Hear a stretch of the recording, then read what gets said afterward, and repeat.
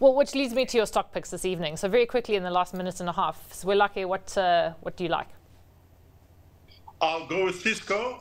It's a competitor to Bidvest in the Bidcorp in the food supply market to the restaurants industry. So it's trading at relatively attractive valuation after a recovery in their earnings post-COVID. So yeah, I'll go with that. I think it's a good quality business that is very defensive. What's the share code there, Zwelakhe? SYSCO. FYSCO. Fisco. Yes, not okay. the Fisco, the semiconductor. Yes, I was hearing Cisco and I thought, wow, that's quite a diversification that they've just engaged in. Okay, so Fisco, FYSCO. Okay, competitor to Bidcorp. Interesting. Mark, how about you? Yes, so I'm buying Absa Bank tonight.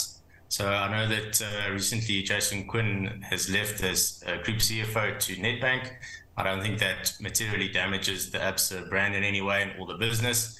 I think that the CEO, Ari Rottenbach, is going to continue to execute well. I mean, he's a strong operator. We saw a good update from Standard Bank today, and Absa also has the South African franchise and Africa exposure.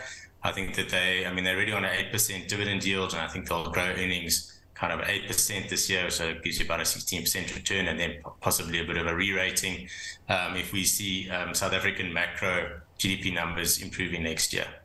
Okay, a local and a global share for your portfolios to consider.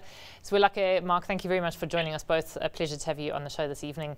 Mark Du Toit is from Oyster Catcher Investments. Zwelakhe Mnguni is from Benguela Fund Managers. And remember to tune in tomorrow at 10 o'clock. We'll be bringing you the live broadcast of Gauteng's 2023 medium-term budget policy statement. Finance MEC Jacob Mamabolo will outline the priorities for the province and how public funds will be used to grow Gauteng's economy and create jobs.